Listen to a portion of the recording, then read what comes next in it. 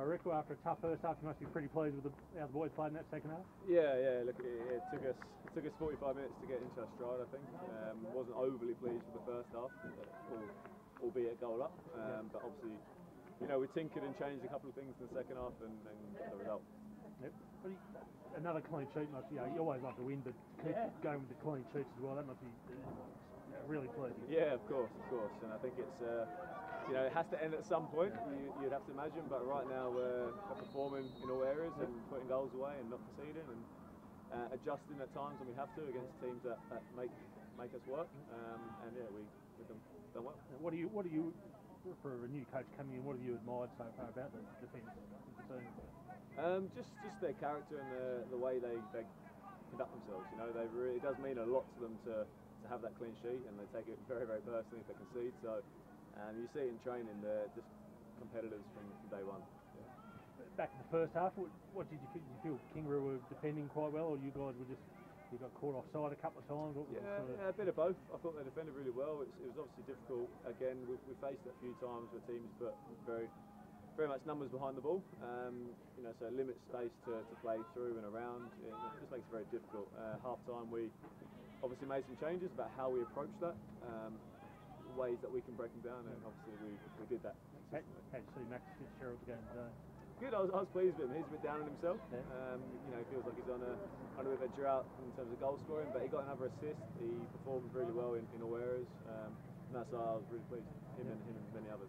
Yeah. Who else? Who are the better players for you today? For today, I think Keenan led really well from the back alongside G. I thought they conducted themselves really well. I thought Joel, he works non-stop and tireless. I thought he was outstanding as well.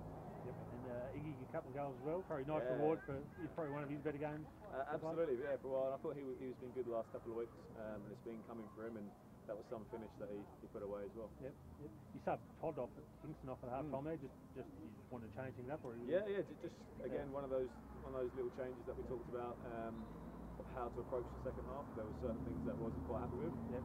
And just that role was one of them. So we just made a little personnel change and pushed on. And if you're any close to knowing when Raph Reynolds is going to be on the park for you? Yeah, we're just waiting and hoping. We would hope by next week. We really would hope. But it's kind of out of our hands. We're just at the mercy of the federations and when he can get his clearance. And obviously a big weekend coming up next weekend. What do you sort of do training-wise? Is it just going to be a light week on the track? No. We'll double down and we'll go again. We have not just next weekend, but we've got obviously the weekend after. So we have 3 games in 8 days. Yep. But it certainly won't be us taking the foot off the pedal. No, it'll be doubling down, go again, and go on the front foot. Thanks, Rick. Awesome. Thank you. Thank you. Well, we're here with Kingaroy player Keenan Douce. Keenan, the boys put in a really solid shift in the first half. What did you feel changed in the second half? Look, when you come to a place like Devonport, you always know it's going to be a tough 90 minutes, not just 45. But we come out in the first half and we had a game plan and we were sticking pretty much to it. And then in the second half, it just kind of got away from us. We started making some unforced errors all around the park. And then when you've got a team like Devonport, they just put their chances away. So. Did you feel in the second half, the midweek game, sort of the few boys started getting heavy legs, or you were still feeling pretty fresh? Look, it's never easy playing. I mean, I think we've had 3 games in 8 days. Yeah. But I mean, when you're playing a top division anywhere, I mean, you expect it to bounce back pretty quick. Yeah. But I mean, it always takes its toll. I mean, we had 4 boys out from the Wednesday game, which obviously hurt us. But when we're looking to progress where we want to go, we have to have depth. So it's an opportunity for some other boys to step up. And they had an opportunity today. Devonport, the best team you played this year? Or? Yeah, I mean, with the system that they're playing at the moment, they look really, really hard to beat. Yeah. And then we have them again in 6 days for the Cup down at the Den. So that's, I mean, it's something to look at. Now we've played them, but when you play a top quality style like Devonport, it is going to be a tough 90 minutes no matter where you are. And who did you think were some of your better players today on the park? I mean, look, it is hard to pick out a player.